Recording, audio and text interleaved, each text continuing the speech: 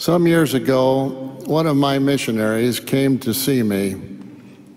He said this, "President, I'm losing my testimony.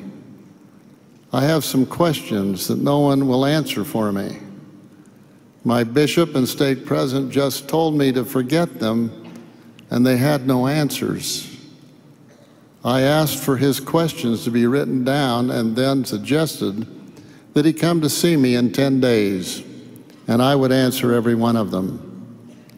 As he was leaving my office, I was prompted to ask him this question, Elder, how long has it been since you have read from the Scriptures? He acknowledged that it had been a long time. I said, you have given me an assignment. It's only fair that I give you one. You read at least 1 hour from the Scriptures each day until you come back for your answers. He agreed to do this. When he came back, I was ready.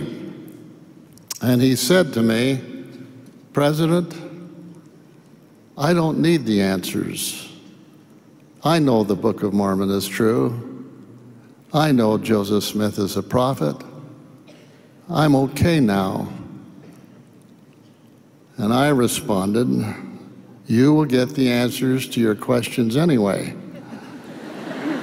I've worked hard on them. All this anti-Mormon stuff was what we were dealing with. I asked him after our discussion, Elder, what have you learned from all of this? And he gave a very significant response.